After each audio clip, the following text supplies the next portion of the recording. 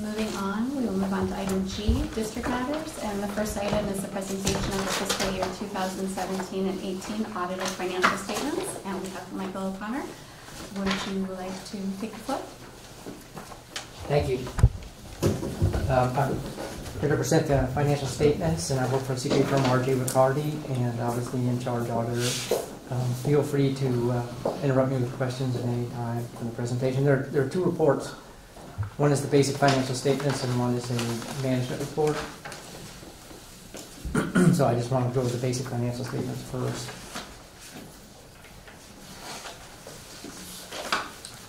So on page 1 of the report is our audit opinion, which is on pages 1 and 2, and it is a what's called an unmodified opinion, and there are no qualifications, there's no issues, everything is done in compliance with standards. So this is the best opinion you can get. It will be on our letterhead, and we'll have our contact information. We do work for the board. If the board ever have questions of me or CPA firm, you can contact us at any time. Next, I'd like to turn to page 8. Page 8 is the statement of net position, and this is a snapshot as of June 30, 2018. And it's basically, it's done on a full accrual basis, like you're a for-profit corporation. And it has your assets and liabilities and your net position, which is basically your assets less your liabilities. The district has a deficit of $5.2 million in net position. I just wanted to point that out. And on page 9 is your statement of activities. This is also done on a full accrual basis. It starts with your expenditures. Governments are in the business of providing services, so those are the costs. They're on the left side there, the costs of those services.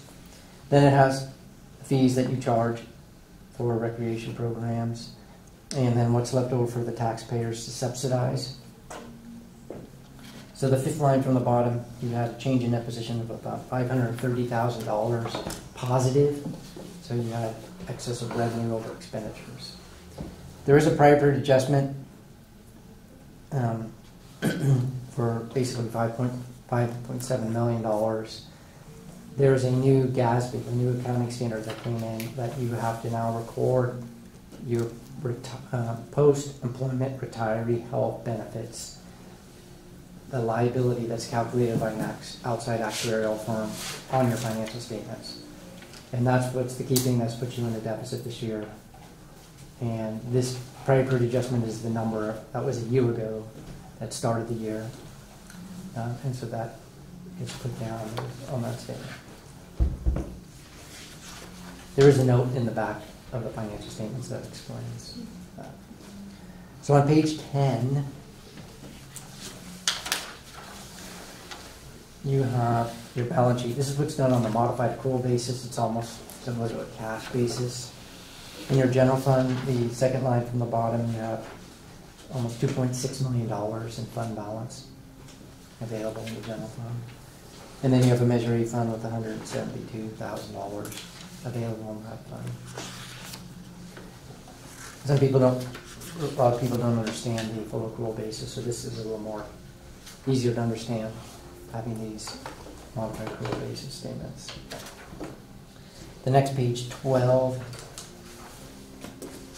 is basically similar to the statement of activities. It shows all your revenue and expenditures for the year. So just the third line from the bottom, under general fund, you had an excess of almost $700,000 of revenue over expenditures in the general fund. And then Measure A, you had $70,000 of revenue over expenditures. You had a debt service fund with which is now gone. It was related to a bond or debt that you had that's been paid off during this fiscal year. That's all I wanted to point out on these financial statements. Okay. Questions from the board? Okay. You mentioned the 5.6 million prior period adjustment, which relates to GASB 75. Right. There is also a change in assumption that is listed on page 30 and 37 to the tune of roughly $2.5 million. Could you please tell us about that?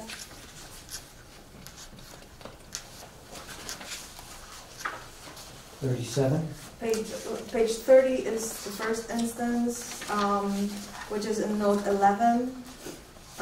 It relates to OPEB, but it has a... deferred inflows. The change in assumption, the 2.175. Yeah. I'm sorry, for 2.465. it's 2.465. It's on page 30. That's note 11 still. Page 30.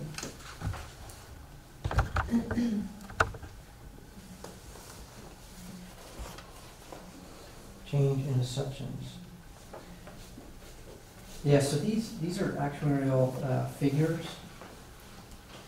for the change in assumptions, and these are just how actuarials calculate. So I'm not an actuary, so I'm not exactly sure how they come up with the change in assumptions, but obviously there are changes in whatever they're assuming in calculating this liability. They have 2.4 change in assumptions. There's a 2.4 figure here, and then 2.1 on page 31. Page 31. What was your question on 31? It's the mysterious changes in assumptions that I wanted some light on. Oh, that 2,175,000? Yeah. Okay, so on the deferred inflows, I know what that is. That is when they calculate gains on investments and they allocate them over a period of years. They don't hit you in 1 year with gains or losses, so they're allocated out. So that's what this deferred inflows are.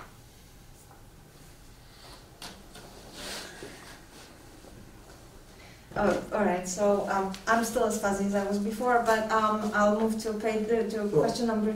Can I help for a second? Yes, please. So, what he's saying on page 31, the deferred inflows, that's coming basically because we have that OPEB trust fund. So he's saying that that's what you. It is directly related to it. Well, yes, and it's saying that that is what you can. Again, to Michael's point, over a period of 30 some odd years, based on that initial 60,000 and that being a low water mark for where to contribute on an annual basis. So all of these numbers come from the actuarial report that when the OPEB person, Gary Klein, came in and delivered that report. So these numbers come out of a different report that are then given from the actuary that are then given to the auditor to incorporate into our audited financials as well as into our financial statements. But it seems like because of our policy of allocating at least $60,000 every year, we are starting to realize a decrease in Correct. our liability. Correct. Okay. So thank you. And then question which might be more along your lines then. There is such a thing as a benchmark for fund balance percentage, like for the health of the organization to be able to kind of cover your annual expenses based on how much you have in your fund balance. Is there some kind of Goldilocks number that institutions like ours should be looking for?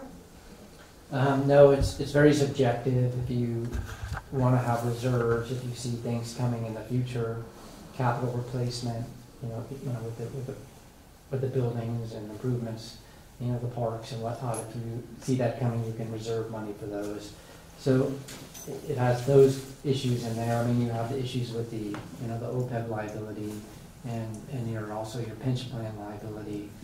So those things that you can reserve money for. But as far as your operating budget on an annual basis, I mean, if you can afford it, it'd be great to build up a reserve of 1 year's of the operating budget for the district. That's rare. It does happen. But I mean, you want at least 3 months worth of operating expenditures in there. So you probably would want to have 25, 30% minimum of your operating expenses in fund balance, but you also want to build up more than that. I mean, that would be the minimum.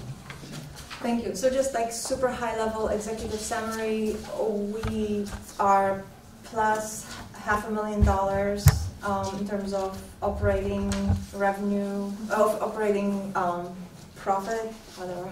Oh, I see. So you have Net position, thank you.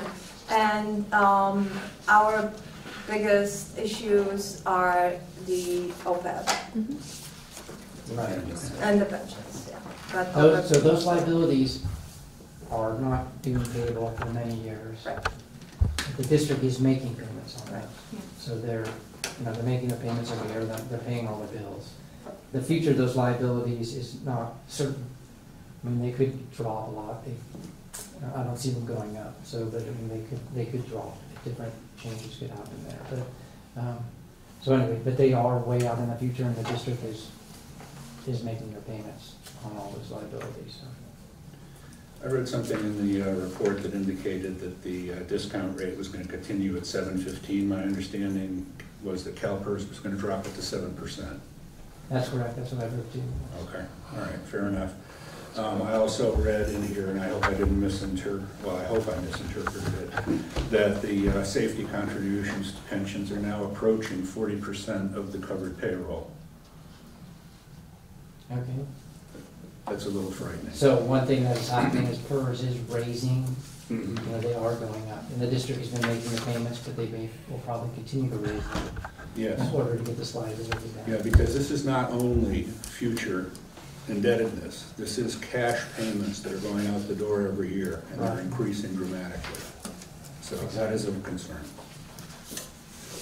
Thank you. Questions down here? Anything? I'm good. Okay. Any questions from the? Hold on, real quick. Michael, on page 32, that's basically our P&L for the fiscal year, correct? Page Is that 32. a very condensed version of it anyway? This is the budget actual, yeah. Right, Yeah. right, okay. So if you're looking just for the single fiscal year performance of revenue versus expenditure, that's the cleanest page to look at without getting confused by net positions and everything else. Correct. So, but yes, you made it excess of revenue over expenditure. Right, because in net position, then we're also taking into account depreciations and gains and assets and everything else, not to mention all of the items that they had just discussed between these long-term liabilities.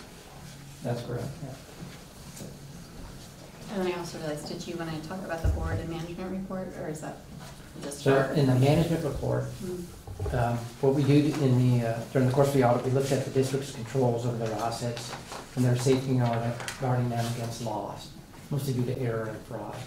The only issue that we had in there was a payroll tax return reconciliation that the district is working on completed. They file annual 4 quarterly payroll tax returns. It's reconciling those numbers to their general ledger and having a formal reconciliation for this. And that's something they're working on and implementing. So. Great. There were 2 recommendations, I think, that were made in the second one. And I'm trying to get clear in my mind as to whether you and your firm agree that we have addressed the second issue about policy and procedure, or if we have work to do. Yes, Eric has developed a lot of written procedures, so I think that has been addressed, yes. It has been addressed completely, i.e. you're not looking for desk procedures or something like that. You know, I think it has.